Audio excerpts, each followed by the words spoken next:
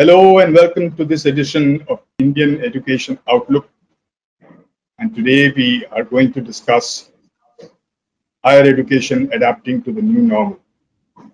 Our guest here today is Dr. Sunil Rai, Vice Chancellor of UPES, a private university in Dehradun, Uttarakhand.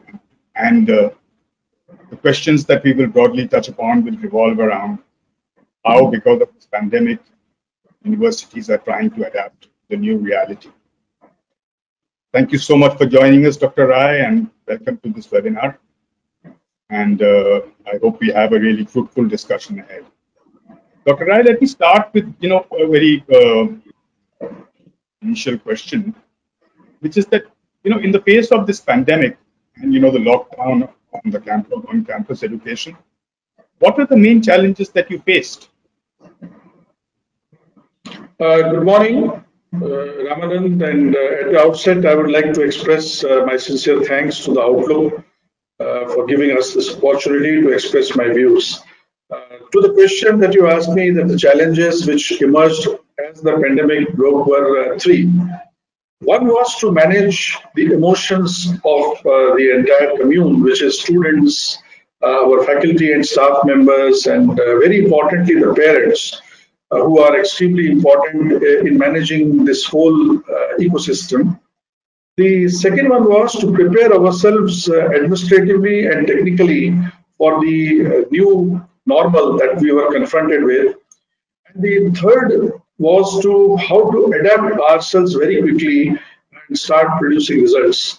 So towards the first one, we had actually started connecting up well with our students in the first place. We have student clubs. We spoke to all the club members and conveyed to them that we are all with them and that they should just follow the good instructions issued by the government. We should all be safe. So we gave them the confidence, formally, informally, through instructions, through dialogue.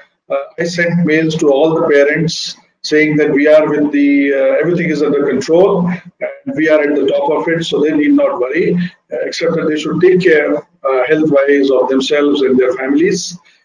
We also communicated well with the regulators, both in center and in the state, to say that we are ready to manage this particular pandemic. So the first one was to manage the emotions of the ecosystem, which I feel that we managed to do it pretty well.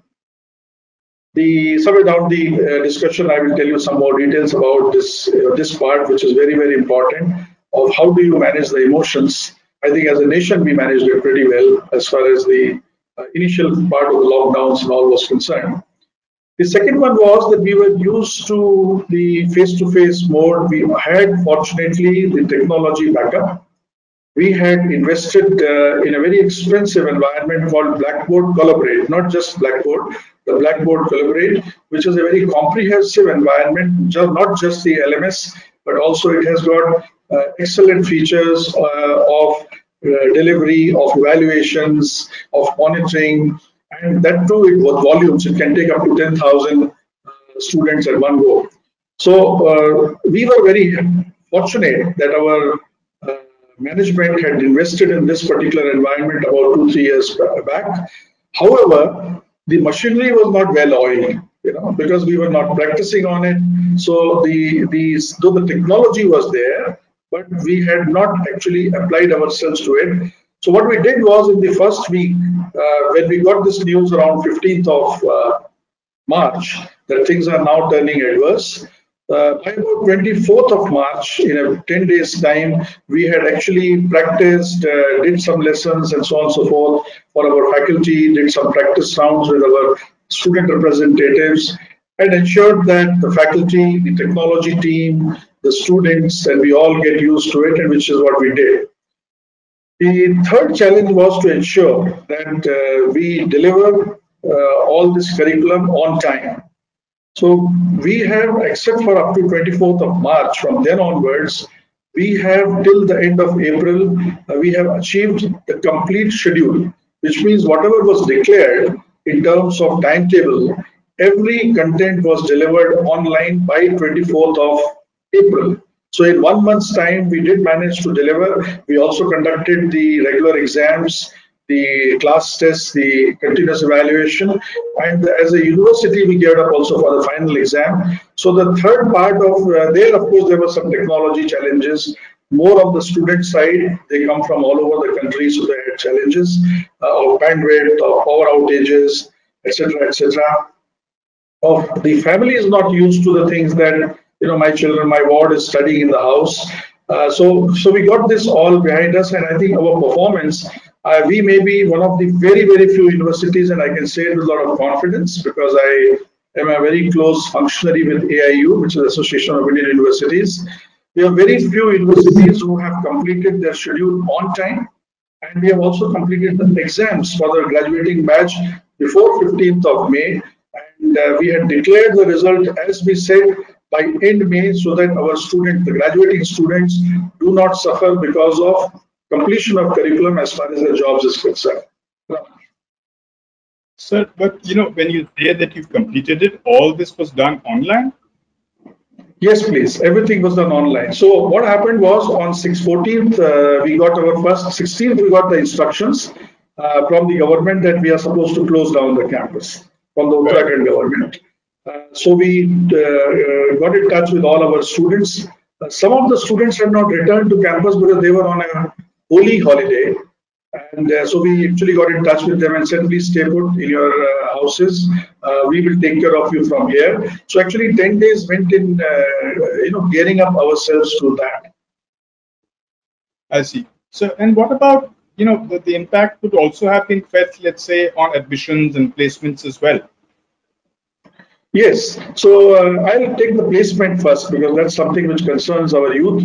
So we ensured, as I mentioned, that we ensured that we complete their curriculum, remedial classes, as well as final examinations for the graduating batch.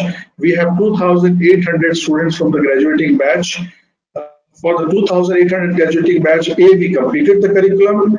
B, we completed the remedial classes, tutorials for those who had difficulties.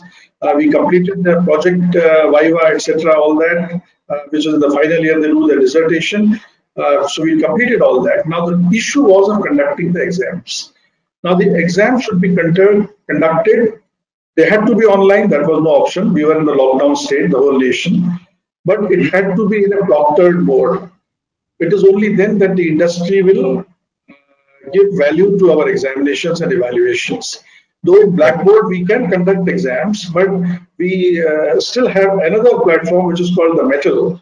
So on Metal we conducted the online examination in a proctored environment, where they have to have a webcam and the webcam records the student's movement and so on and so forth for our graduating students.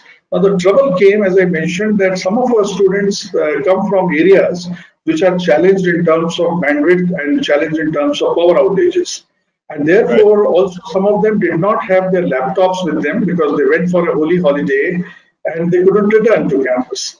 So they had to take the examinations or these instructions on their mobile phones. So this Metal software is not as friendly with Android systems as it is with the Microsoft systems. So therefore, some of our students had difficulty when they all approached us. So what we did was we gave them two options. We said, all those of you who can manage, please go ahead and we will conduct your exams online between 5th to 15th of May as was scheduled. For those who had difficulties of infrastructure, we said we will give you an option too. So whenever we are allowed to open the campus, you are welcome to come to campus, and then you will have no problem of bandwidth. And then you please take the exam. You will also be given exam in an online mode, on Metal, but on campus, so that there is an apple-to-apple comparison when the final grades are made. So 90% of our students of the graduating batch, 2,600 of them almost, chose to go for option number one, which is they wanted to take the exam on Metal online from their house. The option number two was for about 400 students, 300 to 400 students who are now going to be given examinations in an online mode. So we ensured that the examinations completed. We completed the result also, and also the results have been shared with the corporate. It pleases me to report to you that 30% of our students who have received the offers and almost all students have got offers from the corporate, are already joined the corporate because we could conduct the final exams.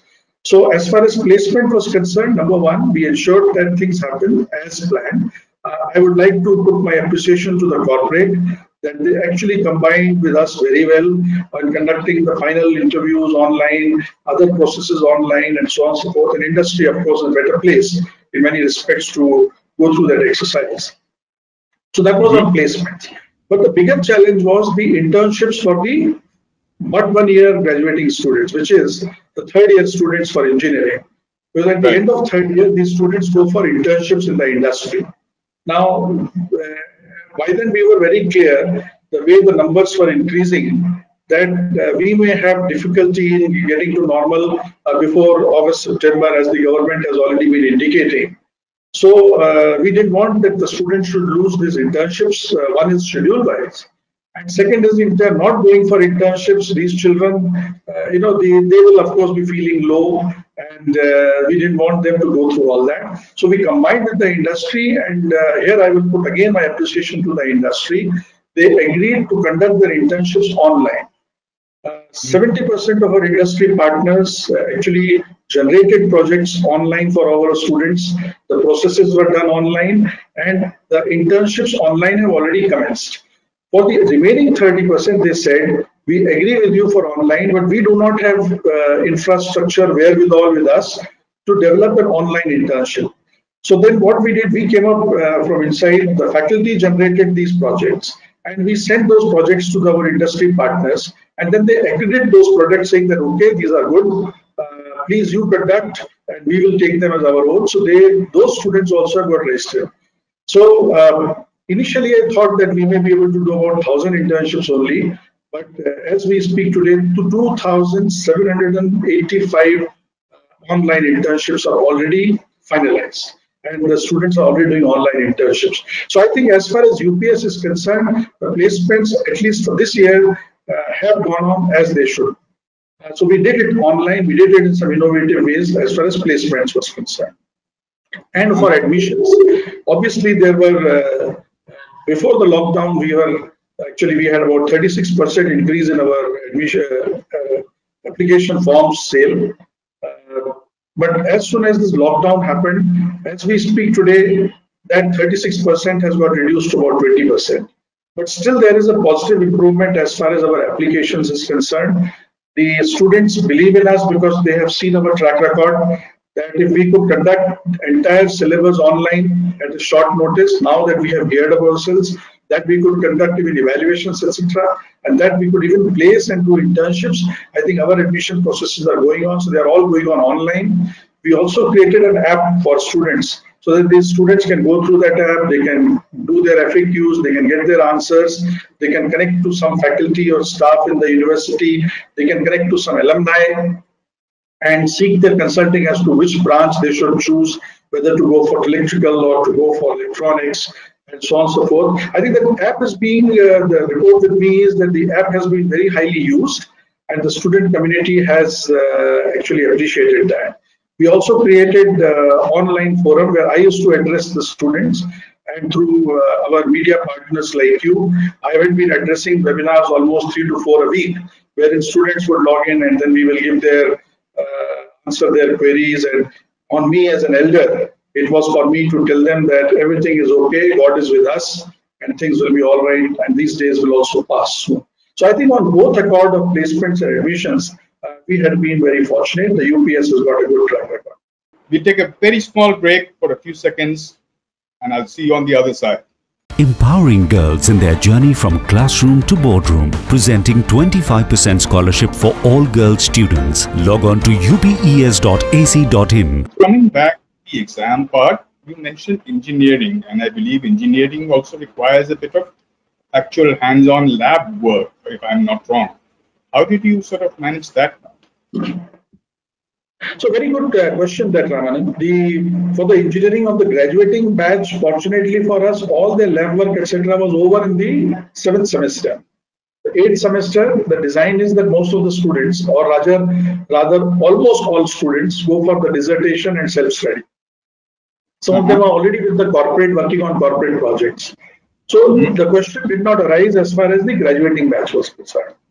However, for the non-graduating batch, where also we have completed the syllabus, all theory portions completed. As far as practicals were concerned, we are resorting to two aspects. One is the virtualized facilities that we have. The government of India through IIT Delhi has created a structure of something called virtual labs. Where through simulations we are able to administer these lab projects and assignments, experimentation online. So if somebody has got a Microsoft platform, then they can download this particular app, and on that app they can do the simulation. So it's possible for students to work on electrical motors, generators, even chemical experiments. When the simulation takes place, one gets a feel as if you are adding the two chemicals and the fumes are coming out and so on and so forth. However, there are still some practicals which just cannot be done through virtual mode. We had a bigger challenge in our design department, fashion design, interior space design. So we found some innovative methods of using WhatsApp, using other tools to co-work with them, and creating those designs and wherever they were, patterns wherever they were. And of course we tried to support them, and I think we have discovered that actually in an online mode we are able to actually cover more, because there are a lot of videos which are available. Like if you want to demonstrate to somebody how to create a frock, now there is a nice video which tells you about the various dimensions, how the measurements are to be taken, how the cutting has to be done, and so on and so forth. And after that, there is a facilitator who explains things, and then the students do in their own house, and then they keep on showing their work progressively through WhatsApp or any other, or even our software. So we could do these, but however, there are certain practicals which there will be difficulty, and we are trying to find out. So we have decided that those practicals we are not using in the evaluation for this semester. As and when, God willing, the students are able to come on campus, we will devote Sundays to complete those practicals and then add them in the evaluation. But sir, isn't there a huge difference between the tactile experience of a experiment in the lab and doing it virtually? Yes. Now, see, Ramanand, it's nice to believe in that. As I mentioned, the first thing I talked about was managing emotions. When you asked me about what was the major challenge. Now, this is a mindset issue. What you said is an absolute standard mindset for all of us: educators, students, family, society at large, industry. I mean, in this whole ecosystem, I think the better placed people are industry, because they are more used to these online way of working and simulations and so on and so forth. Now, this is basically a mindset issue that these things cannot be done, because going forward, we will have to resort to these methods for two reasons. One, mobility may be a question with safety and security. Two, the way the economics is going to turn out eventually, as a society and as the whole world, as a human race, we cannot afford to waste our resources, whether these are chemicals or reagents, or these are, other, the most expensive item in the education system is the labs themselves, So when you create more and more labs, eventually it affects the exchequer. So I think this has to become a way of life. And after all, I have been a sailor in my life. We are taught everything online simulations, and I'm talking of 1980s. We were to be taught gas turbines. Now, gas turbine was something extremely new to the nation at that point of time, and even for the Indian Navy, which was fairly advanced as far as prime movers was concerned. So I remember that we used to learn it on a simulator, which was actually a scaled down model of the turbine, because the turbine itself costs a fortune. And as a trainee, I cannot afford to make mistakes on turbine. Running turbine, if I do some mistake, the turbine is so precise, it will go for a 6. Now we have got simulators which are totally online. We teach our navigation, which is entering harbor, leaving harbor, through our simulations. We actually do our war strategy planning using simulations, where the enemy would be and how we will attack and so on and so forth. The pilots learn it on simulators. The pilot never goes to the aircraft unless he is fully certified and cleared by the simulator, and then he goes and flies. Of course, there is a co-pilot. He goes and flies. So I think it's a mindset issue that, so if a very complex thing like astronauts are trained on simulators, so if all that can be done, why can't these experimentations of connecting a motor and a generator can happen online? So that field part, I agree with you, is something which is what is a mindset change that we will have to do. And when people are talking of online dating and online marriages and so on and so forth, I'm sure all these things will also get. So I think it's as a society we are moving towards that. Coming back to the university thing, whenever the campus reopens, you're going to be again, subject to a whole bunch of restrictions like social distancing and a few other things. What kind of steps have you taken to the logistical part of managing that part, and B, what have you done to sort of convince parents that your campus is safe, parents and students? Yeah, so what we have done is I have started going to campus. I go there twice a week. Why I'm going there twice a week is basically not to put a load on my administration, because when the vice chancellor comes, some 5-6 people are troubled. So I don't want to trouble those people unnecessarily when things are happening online. So what we have done is we have deep cleansed the entire campus. We have deep cleansed it, each and every hook and corner of our campus. One. Then we have done the sanitizations as per the SOPs and the regulations which we have received from the state. The entire campus has already been sanitized twice over by now. Third, we are also now preparing our entry and exit points. We have also marked the area so that people can come in safely. They have to be checked, thermal scanning, and then sanitizing themselves. And then there are routes we have defined. These set of students, who belong to this program will follow this route so that they don't mingle with each other. All that has been done. Markings have been made. Then the bathrooms have been also marked and prepared in the social distancing mode by blocking the facilities so that the people are at a distance. The classrooms have been also converted in the sense the seats have been marked where they cannot sit. So almost the capacity has come down to almost 60% of our campus because in the social distancing mode. So preparation for all that has been done as far as the physical part is concerned. Then the operation part, we have already come out with instructions that the university will be operated in 2 shifts. Some students will there, so they will come alternate days. So some students will come for 4 days this week and 3 days this week. The next set. Next week we will swap. Those who came for 4 will come for 3. Those who came for 3 will come for 4 days. So university is going to work 7 days. The working hours have been increased from instead of 9 to 4:30 to 8 to 5, and we have got staggering of timings. So even their students will come in staggered mode, so that the lunch spaces, meal spaces, cafeterias are also ensured that we follow the social distancing norms. In every stage, we have kept the sanitization points. We have got instructions laid down everywhere, online as well as posters, as well as we have created a team of marshals who will keep going around and see that everybody is ensuring that the things are happening the way the SOPs have been defined. We have also created, we are in the process of creating videos. So these videos also will be played. These videos actually we are going to send.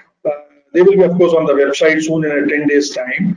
We will also send them to the students and parents, and the links also will be given so that they can see that the places, the hostels, the working spaces, classrooms, laboratories, everything has been deep cleaned, sanitized, and prepared for that working in the social distancing norm with appropriate instructions. The food handlers, etc., also have been trained twice to ensure that they follow the social distancing norms. We have received an SOP fully from the Uttarakhand government, which has been based on the instructions received from the union government.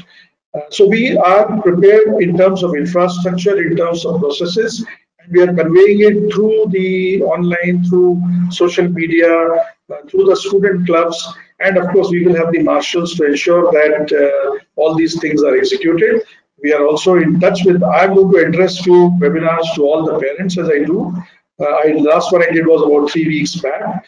So I will also be sharing with them And in all this activity, what we have done is we have involved our students.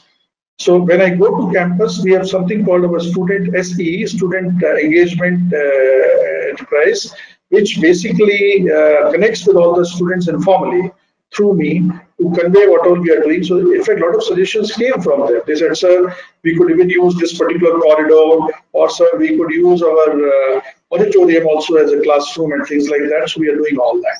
So I think we have prepared ourselves from infrastructure side, from procedure side, and also communicated through social media and also through posters and following it up with marshals. All this sounds like an immense logistical challenge in many ways. I mean, just trying to put all this together and implementing it. Apart from it being a logistical nightmare in many ways, I'm sure it also imposes a certain cost on the university as well. Yeah, it does. It does. I think the industry is also doing it. I think I was impressed the way I saw the videos on the TV, the way the mall owners, management is preparing the malls, which opened in Delhi and other places. I think they also followed those. In fact, they got apps now to say as to how many people are already present in the malls, so others will not be admitted. Yes, it is a logistical challenge, but I think being a defense person, somehow it comes to us very naturally how to quickly get into a mode of managing logistics and adversaries. So I think that I can thank my training at the Defence Forces. I would like to tell you my campus manager is a brigadier. So I think it's a good Army-Navy combination. And the CMO is from the Air Force. So we got the three integrated services here. And that possibly helped. Our CMO, the Chief Medical Officer, also comes from the Air Force. So we have all combined well, but that was on the lighter side. But the serious one is that I think I have to give it to my staff, the admin team, particularly, including our outsourced partners. I think they have combined very well.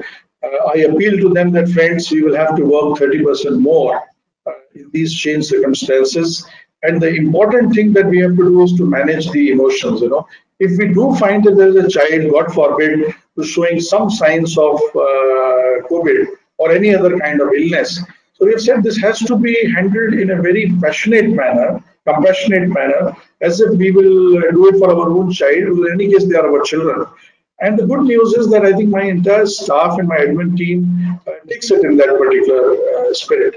So it is a big logistical challenge, and this, I think, Ramanand, is going to become a way of life going forward. So I think as a society, and through your medium, I'm urging all the parents and all the youngsters that I think this, the solutions cannot be found to all the problems, but we have control on our own behavior. So it pains me to see how people crowd around despite the government appealing for social distances and so on and so forth. You all in the media keep telling people that please don't do it. I think we have to understand how to keep safe ourselves. If we follow the very good principles of personal hygiene, which actually our elders taught us, we will be safe. And therefore, I think, and also cut down on unnecessary activities, unnecessary movements, unnecessarily going around here and there. Enjoyment doesn't come only when you hang out. As you were saying about how can you simulate experiments, the youngsters will ask me, sir, how can we simulate hanging out? I mean, you can simulate it. It's not a problem. You can always simulate. You take a corner of your room and name it Shimla, and then go there and enjoy yourself for some time and say, I'm going to Shimla and come back. So something like this, we will have to work out. The whole society has to change around. So what I'm hearing is that the campus as we used to know it is gone forever, and we better learn to get used to it and adapt. Yeah, so physically, yes, I agree with you. Physically, yes. I mean, it could not be that, you will find people crowding around at any places, sitting close to each other, as youngsters do, and why not? They should. I think they will have to take care of that. So the life will have to be, but this is going to happen even for our day-to-day life. Now, today, when we walk out, I go with my wife for a walk. We keep telling each other, don't touch this, don't touch that. When we come home, we go and wash ourselves, sanitize hands, and the newspaper comes, we don't take it to lunch, and so all these things have to become habits. So yes, life will not be the same, but it doesn't take away anything from us enjoying the niceties that the God and the nature has provided to us. Just that we will have to modify the way we consume those. Uh-huh. But sir, you were talking about the logistical challenge. One part of it was, of course, to make students sort of adapt to it, learning from home and online classes. What about the teachers? I mean, don't they also need to be trained in how to administer online classes and things like that? Yes. So we did that. As I told you that we took about 10 days to set it down fully, which is when what we did was we categorized teachers into three. A, who were absolutely comfortable on going online. B, who were comfortable with online but did not know the tricks of how to make online interesting. And C was those who had difficulties in conducting online classes. And you will appreciate these are inversely proportional to the age. So youngsters are, of course, very nicely, they quickly adapt to the online modes. Fortunately, we got a lot of young teachers, so my problem became reduced in that sense. So I had about 60% of my faculty who were almost ready to go. So what we did was we did a 3 days training for them, and then training was more in terms of telling them how the timetabling will be done, how scheduling would be done, how they would monitor their classes, attendance, this, that. So it was basically training in the works rather than training in conducting classes. Then for the remaining 30%, we had to do some just hand holding for about a week, wherein they knew how to do online classes, but how do you change your own mindset, feeling that, okay, the student is not in front of me, then how do I ensure that he or she is listening to me? So that was basically of a mindset issue than the real issue. But these are issues. So we actually did that second part of training, which was in trying to make them comfortable with online mode. And the 10% were those who actually had kind of aversion. They want the chalk in their hand and the blackboard in front and all that. We appreciate that. Those are people of my age and beyond. So of course, I have been trained by technology, so I didn't have any of those problems, fortunately. So we actually did a little longer training for them. Now, this is what we did at that point of time. Now, after that, after we have completed the syllabus and examinations, now we are going through a regular mode A. We have taken it as a policy decision that even if things become absolutely normal, 30% of our curriculum we will deliver online. So like, for example, if there are two sections, section A is face-to-face, section B will be streamed on some days. And we will reverse, someday B and then A is streamed. So that, the machinery remains well-oiled, that should the requirement come up, we could be doing online. We take a very small break for a few seconds, and I'll see you on the other side. Empowering girls in their journey from classroom to boardroom, presenting 25% scholarship for all girls students. Log on to upes.ac.in. But sir, a lot of students who are planning to study abroad are now being forced to reconsider because of various issues like, restrictions on travel and not being able to attend campus. Are Indian universities ready to pick up that slack? Yeah, so what is happening is that I think, unfortunately, our Western counterparts are hit as of now, as of today, more seriously than what we are in this part of the world, except for a few pockets of Maharashtra, Gujarat, and Tamil Nadu. The rest of the nation, the government is also allowing movement. So I think we are not in that bad a situation as yet, and God bless it be so, and it should improve, and we should get the vaccine by September, October, as the case may be. But I think since the way things have happened in the West, the universities, they have already declared that the first year they will do it online. Some of the universities have already approached us. Some of them are our regular partners. Have already approached us that can we do the part of their syllabus here with us for their students who they admit. While they will do most of the things online for their admitted students, their practicals and some other aspects can be done with us. To which I think there are about 8-9 universities which have approached us, and we are now, today itself at 1:30, I'm having a meeting with some of our UK partners as to how do we plan that joint work. So I think this kind of collaborations are going to happen. Europe and US are already way ahead. They have already planned as far as this thing is concerned. Now, as far as the experience is concerned, so what will happen is that they will be taught by their faculty from those countries, online mode. They may be here with us, but they will again still be under the control and care of our foreign partners.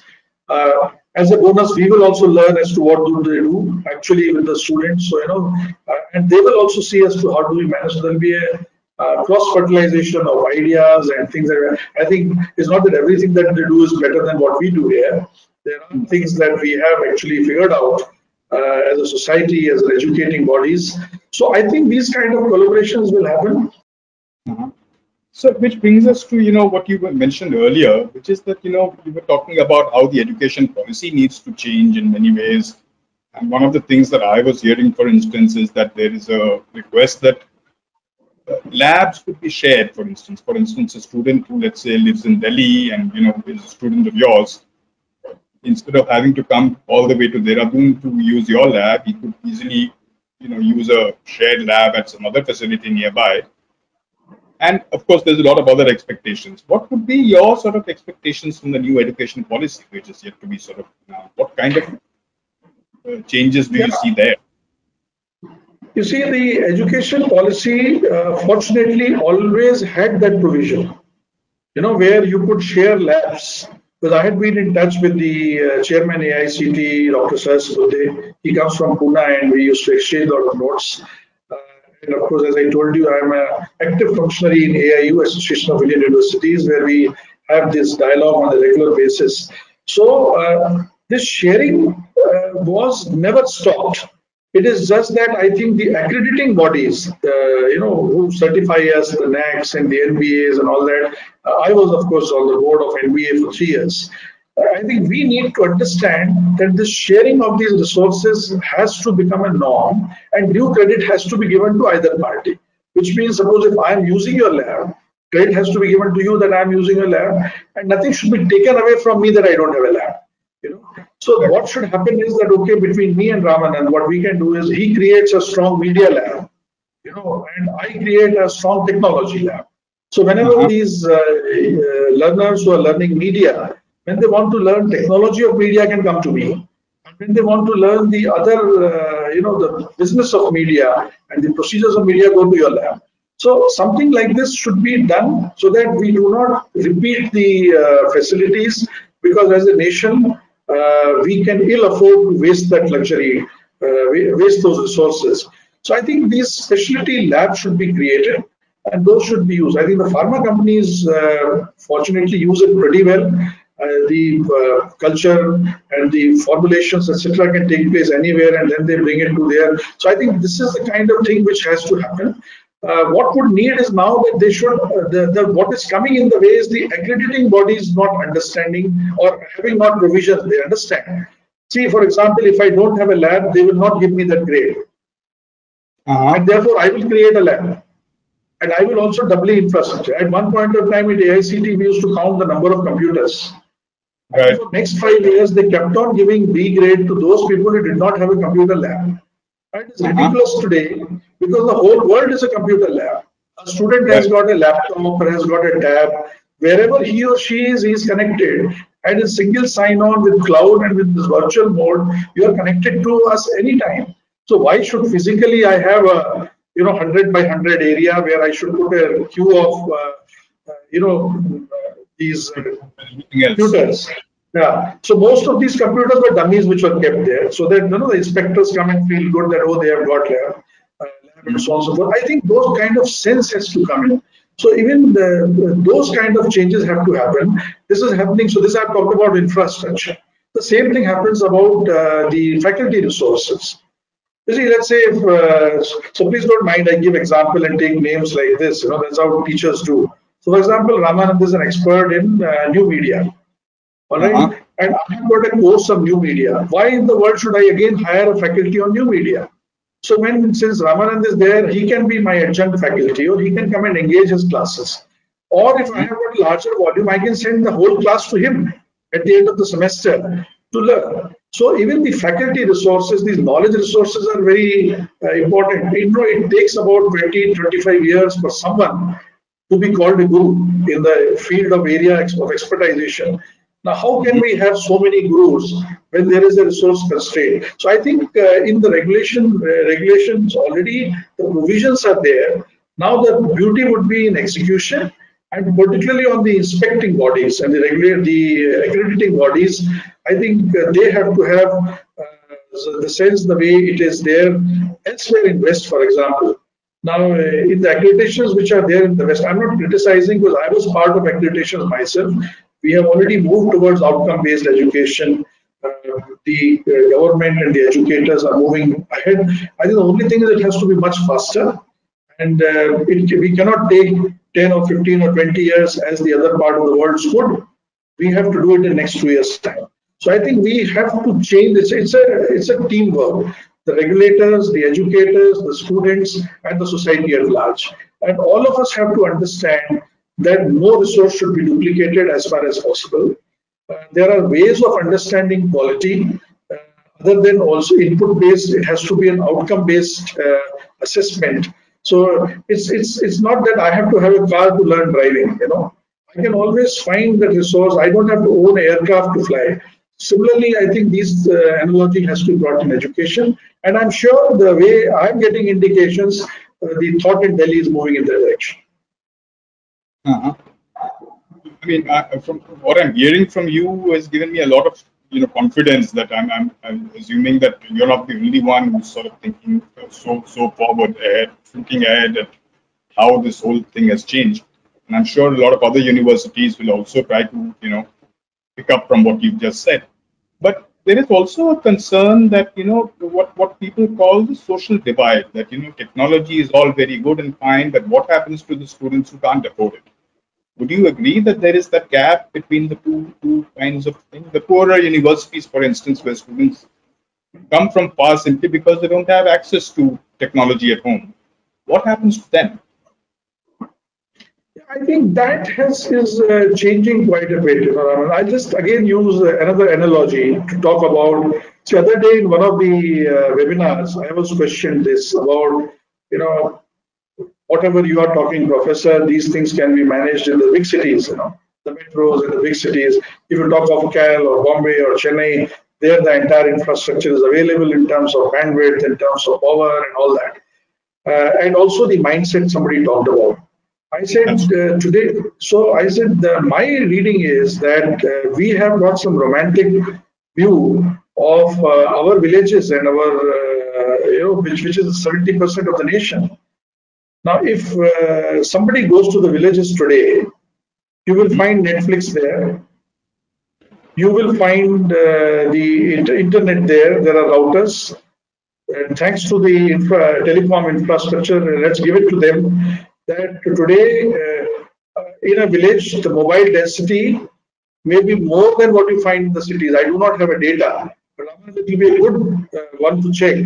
Per capita wise, there may be more mobiles in villages than there are in cities. Also, in another interesting statistics I will share, that you and me may have maximum 2 mobiles. My maid servant has got 3 mobiles. Okay. So, and this is the case with most of the people I find, So therefore, I go to the sabji wala, he has his mobile, he is doing Paytm, he talks about, sir, Paytm karo, Google karo. I think today the situation is not that. I find branded stuff being consumed in villages, Wranglers and Levi's, and so that old Raj Kapoor days concept of dhoti and the village on the bullock cart. I think there are more motorcycles per capita in villages than there are in the cities. So I don't think that there is a kind of a divide for the reasons of infrastructure. And even for that matter of understanding, I think the case in point is that if you pick up any kind of an exam, you pick up toppers, they come from smaller towns, then they are coming from metros. Pick up a record of last 15 years. 95% toppers come from small towns. One would feel that the resources are not there, whether it's IAS topper or UPSC topper. So I think this divide is more perhaps in our perceptions than it really is. Though of course there are issues, but I don't think today's world is devoid of infrastructure like that. Yes, now about sharing what you mentioned is a good way of ensuring that experience-wise there's no social divide. What I'm saying is, of course, there are institutions which have already arrived, and there are institutions which are in the process of developing. There should be a good mentor-mentee kind of a partnership, which IITs and IIMs follow. You know, whenever a government creates a new IIT, since I'm ex-IIT and myself, so I know about it, is that IIT Guwahati till today is mentored by IIT Bombay. You know, Right. and like this, I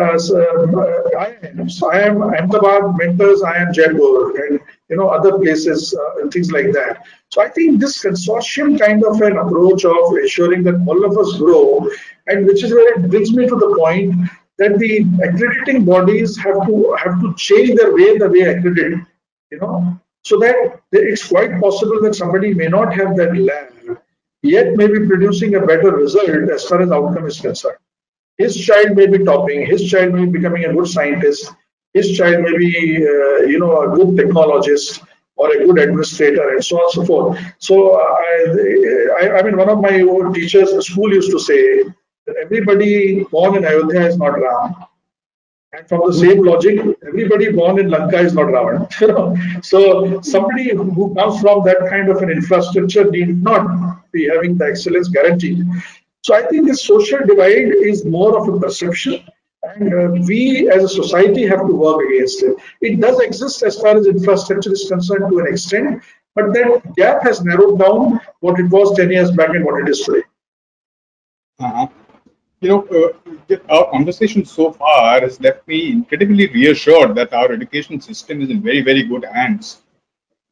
Earlier, I used to have this notion that we have trying to cope with the change, and it's been really very reassuring.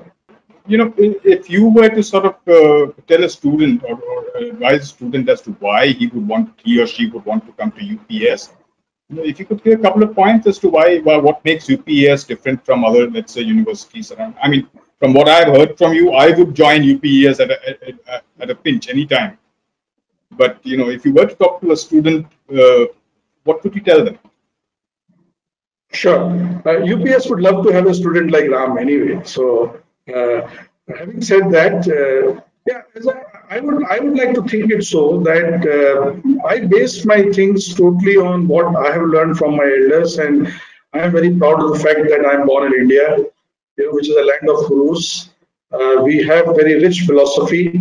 The whole world acknowledges it now, and last few months have also proven it further. Leave aside some stray incidences here and there; those will continue.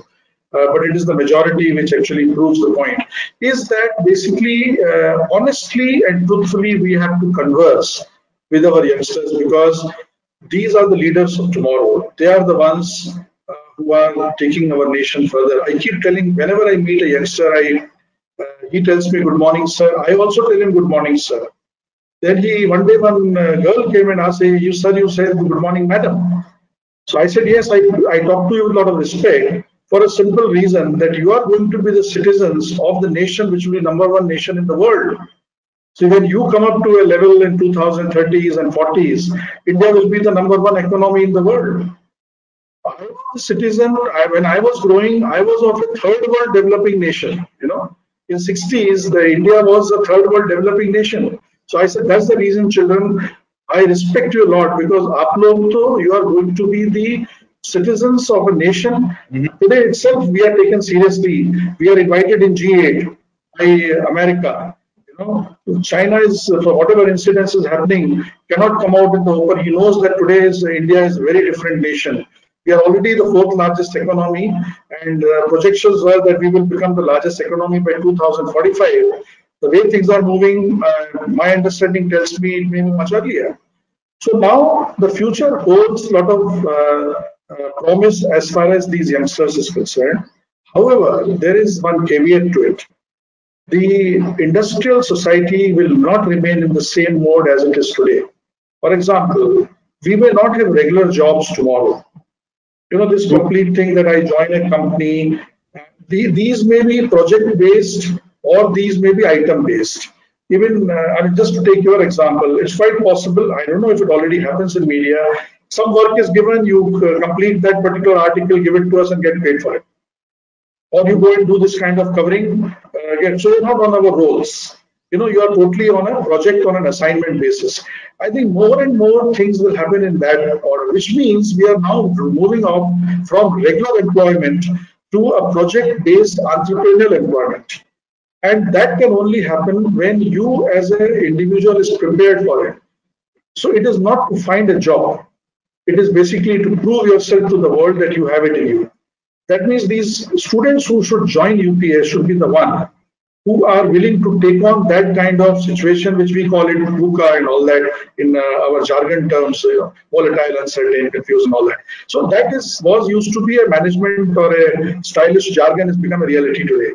There's far more confusion, volatile. Nothing is certain whether we can start the university on 1st of August or not. We don't know. We may not. We just don't know. What kind of jobs, what kind of, so for example, the automobile industry, for example, somebody will have to think that if you are only thinking of just the passenger cars or the luxury and the segmenting it into luxury and non-luxury, segment A, segment B, segment C, you may not be in the business. Because a car for tomorrow may not be just the mode of transportation. It should be converting itself into operation theater very soon. It can become a media studio. I mean, there is the car itself transforms into a media studio, and Ramananda is sitting there in his car, and I am sitting in my car, and we are having this conversation. And it has got all the sides so that Amit doesn't have a problem of adjusting lights and this and that. You know, so there will be a car which will be professional ready. You know, a car for a writer, a car for a doctor, a car, something like that. You know, so these are the kind of things which I am expecting the world will change. And for this changing world, you need a person who is confident of himself or herself. You know, I mean, what happened unfortunately in media, in the film last 2-3 days, I was very touched by that. So whenever we lose a youngster, it hurts me and it pains me. And because we as elders at our stage are looking up to these people, you know, to take our nation forward. So somebody should join UPS who's looking for becoming a learner for life, who is going to not ask for jobs, who is going to create opportunities, who is the one who will not buckle. Whatever happens, it's only one corona today, there may be 30 tomorrow. You know, there is one China creating problem for us, there may be some more. Right? So it is, we have not buckled as a nation. You know, right, for thousands of years, there had been Genghis Khans and Mughals, there were aggressions on this nation, right, from Alexander days. But our forefathers didn't buckle. We are as a nation. So I think somebody who joins UPS should be a personality who believes in himself or herself, who believes in the rich value system, and God has given this mind enough strength and have that courage. So your education will not be of technology or law or of you know, media and management, what we have all these, but we will prepare you for life. You will learn yourself. We will only be facilitators. We are not going to be the teachers. So if you are ready to take on the world, please join us, is what I'm going to tell people who want to join you. On that extremely positive, encouraging, and forward-looking note, I'm afraid we must conclude this session because we've run out of time.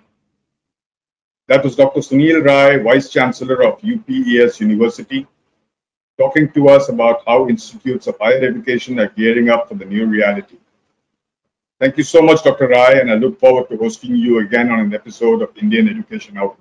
Thank you very much. Thanks to you, Ramanand. Thanks to Outlook.